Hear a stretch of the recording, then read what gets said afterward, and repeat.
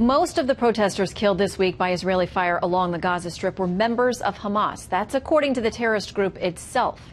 Meanwhile, tonight there is new footage from inside Gaza refugee camps that purports to show incitement to violence by a United Nations agency that runs schools and other operations in the Palestinian refugee camps with the help of millions of your U.S. taxpayer dollars. UNRWA, that is the acronym, has vehemently denied the allegations in the past and says the report this time is all wrong. Garrett Tenney is digging into it for us tonight, trying to get the facts. He joins us live. Hi, Garrett. Well, Shannon, we received this exclusive video from an Israeli-American journalist who went into Gaza this week to show how the UN Relief Agency is allegedly encouraging Palestinian children to take part in these deadly riots.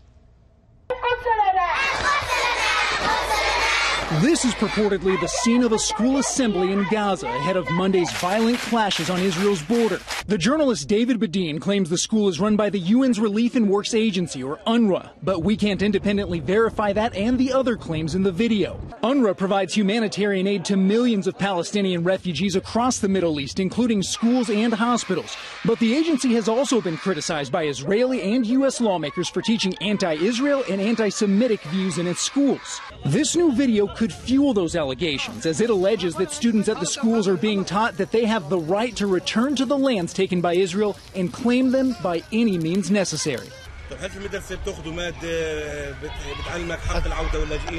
أكيد مواد بناخذ في العربي بناخذ كيف ندافع عن الوطن كيف نرجع لها كيف هيك بإذن الله سوف نرجع إلى بلدنا طبعا ما أخذ بالقوة لا يسترد إلا بالقوة بالجهاد بشتى أنواعه نحن نريد تحريرها بكل الوسائل أسلحة عمليات طعن عمليات ناهس ما بنفعش معهم السلمية بس بدنا بالقتال بالمجاهد بكل شيء المهم بس نرجع على بلدنا هدول جو كل واحد يرجع هدول جو من برا جو.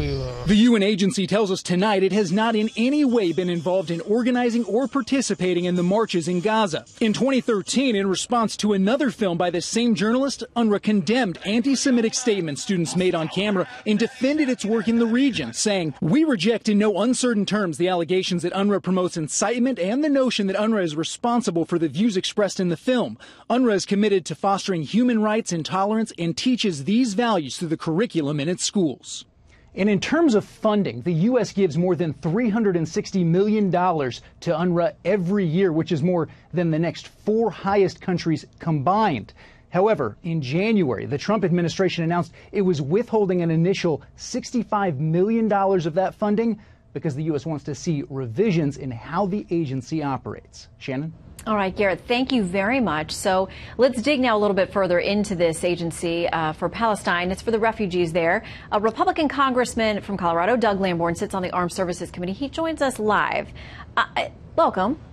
Let me start by getting your reaction, because, again, this comes from an Israeli filmmaker. We can't independently verify it. He says that it is. These are schools, these are agencies that are linked to UNRWA, which does get millions in U.S. taxpayer dollars every year. They're denying that they are anti-Semitic. I think the researchers have done a very good work, Shannon. I think that they're revealing the facts. Congress needs to investigate further.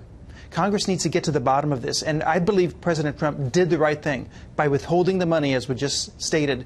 That's going to get the attention, hopefully, of the United Nations. You know, I was over there earlier this year, and we sat down with Saeb Erekat, who is the chief negotiator for the Palestinians.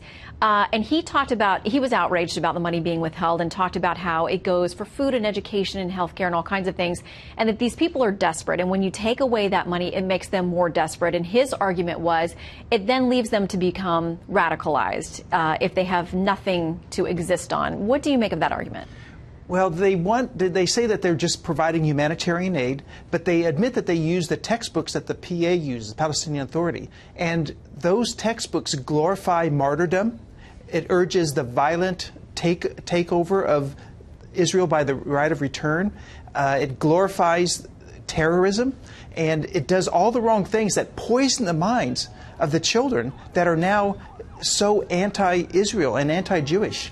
Okay, I want to read a little bit of what we got Garrett had some information. We have this additionally from the spokesman for UNRWA saying this. As a neutral UN humanitarian agency, UNRWA is committed to promoting nonviolence and the highest standards of neutrality. Our condemnation of all forms of racism, including anti-Semitism, is a matter of public record. Is that good enough for you? No, it's not good enough. We need to do research, congressional investigation. There was an Obama-era report that was done on UNRWA and the number of refugees, but that was classified by the State Department and has not been released to Congress yet. There are things there that we need to get to the bottom of that are not being told to us. Well, and I mentioned Saeb Erekat, the top Palestinian negotiator. His niece, who is here as a professor locally, I think maybe at George Mason, I think. Correct me if I'm wrong. And she wrote a piece on this and saying, since its inception, UNRWA has strived to remain impartial amid infighting, violence, and turmoil, concentrating on helping Palestinians in need, regardless of their politics. Again, food, water, health care, those kinds of things. That's her take on it. Shannon, I have seen some of the textbooks. Mr. Badin has released those to the public and to myself and other certain congressmen, and it is horrible. This is incitement to violence. This is poisoning the minds of the next generation. That's why we have these people going to the fence and getting killed. That's why we have that's why we needed the Taylor Force Act. I was the House sponsor of that. That tells the Palestinian Authority, don't take U.S. taxpayer dollars and give it to terrorists who are now in prison, paying them a lot more than they would ever make in the civilian sector of that country, or the surviving families if they get killed. This is an incitement to terrorism and violence and death. And the PA is doing that right now on that front as well. Well, there are millions and millions of U.S. taxpayer dollars involved, so it sounds like it does warrant congressional investigation. Please let us know if that launches, what the track is, and what you eventually find. Absolutely. Thanks for coming in tonight. Great to have you. Thank you.